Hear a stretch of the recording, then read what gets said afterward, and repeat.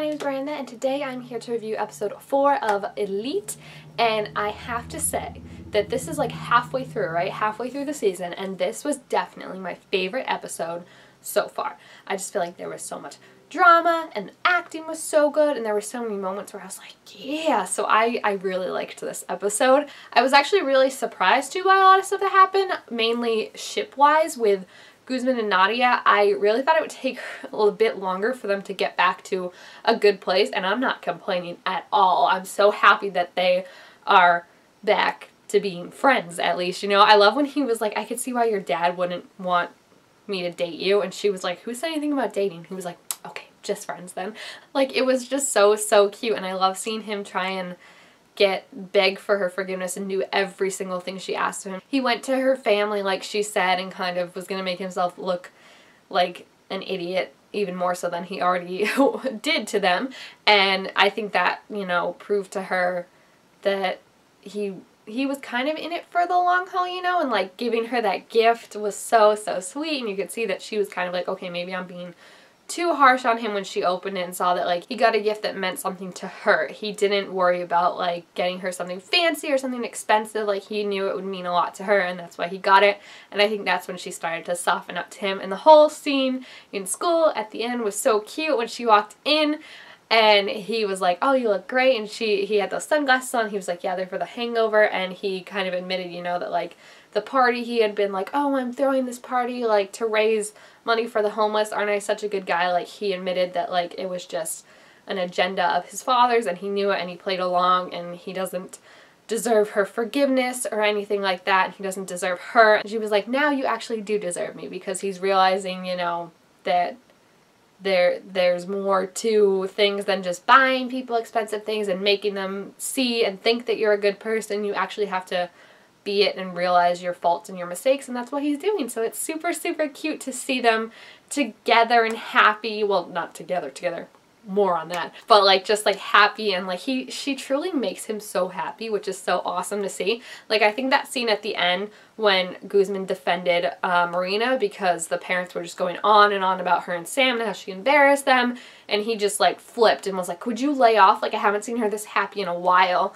Like, I think he was also talking about himself, because he knows they wouldn't approve of Nadia as much as he says like her family doesn't approve of him, like his wouldn't approve of her either. So I think like when he was saying like, I haven't seen Marina smile this much in a while, he's also talking about himself with Nadia, because that dork smiles so much when she's around. Like, it's so super cute how he just turns into an absolute marshmallow when she's around. So I think like that was him, like that frustration coming out, and that like he wants to be with her, and he knows his parents wouldn't approve because of how they're acting with Sam and Marina. So like that was him not only defending her, which was super nice and you could see that she really appreciated it, but also him kind of venting his frustration about how they would react to him and Nadia, but also like saying that like she makes him happy, and that's so cute. Ander and Omar also, I guess you could say, fully like made up in this episode, which was so awesome and so cute too. I really want to see more of them, because those two just like, they're made for each other, guys. They're just so cute, and the way that Ander had to like kind of like trick him into meeting with him because he was ignoring him by being discreet 19, and then Omar was just like, well, I came all the way here, you're adorable, like I can't say no. And the flirting is just like, guys, I could when Ander was like, if you leave now you're not gonna figure out what the 19 in my name is and it's not my age, I was like, who gave this boy the right to be this dorky and charming at the same time? And it's just so, I really love them together, even though they're two just dumb idiots in love, because who literally goes to sneak off and make out and basically dry hump each other at a party, and not like they were away from people, but they were like 20 feet away from people, and like Sam and Guzman found them so quickly and were just like, well, this is why our friends have been acting so weird lately. And I do appreciate how they added in the part of like they're both, Guzman and Sam are both like upset that they didn't tell them, like their friends didn't think enough of them, because I think that's like a common thing is, you know, like you're so worried about telling your friends and then them reacting negatively, but then if you don't tell your friends, like your friends get upset because it's like, would you really think I would react negatively? So I like how they're playing that out and how there's the different emotions with it. Also loved when Sam like told Omar to come over and was like, I know what you're doing, and Omar thought he was talking about drug dealing, so he was like, I just do it to make money, and Sam's face was like, you charge for it. Like, I was laughing so that whole, they were like, what are you talking about? What are you talking about? It was too much. It was so good. And then Guzman and on their confrontation scene, I think was absolutely one of my favorite scenes of the whole entire series so far. The guy who plays on there absolutely killed that scene when he was just saying, like, do you know how much pressure I have on me? Do you know, like, I've been lying for years about liking tennis, about being this perfect kid, and you could see, like, his hand wasn't hurting. He had told the doctor earlier that it was still hurting, but he just didn't want to play for longer. So he was like, it's not hurting, and, like, the way he just, like slowly, like, raised his hand and then started ramming it against the locker was just, like, I was like, oh my gosh, and he just, like, absolutely lost it, and, like, he was just really trying to, like, break his hand, like, hurt his hand, and Guzman, like, pulled him back and was like, stop, stop, stop, and he was just, like, right in his face. He was, like, spitting. He was so mad, and he was like, it just seems like that's all I am, the tennis player, like, I hate it.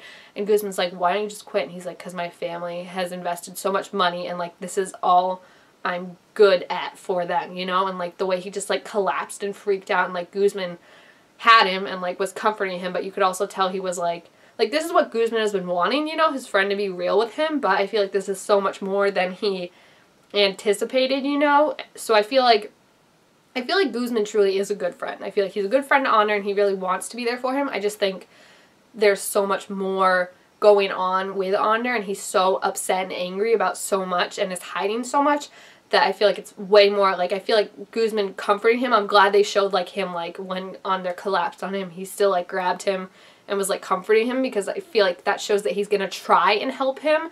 It's just that I feel like he was just so shocked that his best friend, who he's known since he was little, has been hiding all this from him and could, like, just freak out like that without him having any indication. So I hope that now it's kind of all out in the open. Guzman will be able to help him more. But that scene was just heart-wrenching. Like, I had to watch it a couple times because it was just so well acted and so good how it just starts with, like, this quiet anger, and then all of a sudden he just slams his hand repeatedly, like, against the locker, and it's just, like, freaking out. It was so, like, all the props to the actor in that scene because he was so good. Then, surprisingly, this is what makes, okay, so I've said before I don't like Christian and I don't really care for Polo.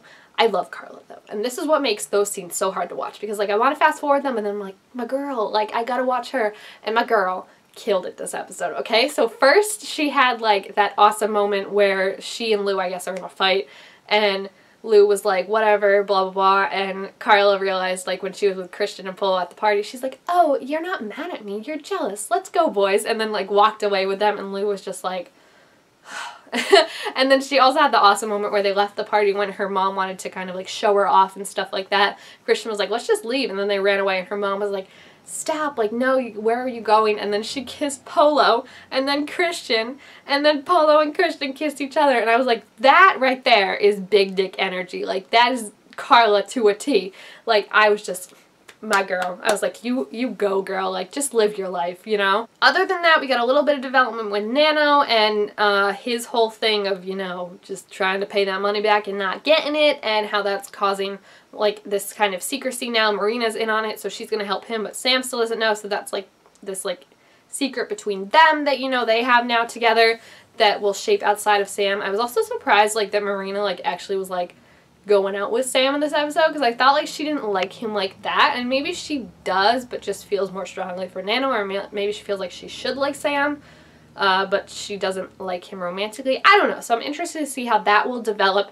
Just also really sad, like, watching these things and then knowing, like, Marina's dead, you know? Like, watching, like, the interrogations and everything. On this interrogation at the end, can we talk about how freaky that was? Because, like, they were talking about her old boyfriend Pablo who infected her, and how Guzman, like, beat him within an inch of his life, but on there and everyone is covering, saying that, like, Guzman didn't touch him, blah, blah, blah. But, like, just the way the interrogation scene ended, where he was like, no, he didn't touch him, and then, like, it was flashing back to, like, Guzman beating him up, like, blood everywhere, on there screaming, like, stop, stop, and then, like, he looked at the camera, like, straight at the camera, like, and I was like, that was terrifying. So it was just such a good episode all around, guys. I loved it so freaking much, and I'm so excited to see what the rest of the season has in store. It's just so hard because I don't want to get through it, you know, because I don't know when season 2 is. There's going to be so many questions and stuff like that. So if you have seen this episode, please feel free to leave your thoughts about it down below in the comments. Also, make sure this video a thumbs up if you enjoyed it, and subscribe to my channel down below to make all sorts of new videos, and I will see you guys next time. Bye!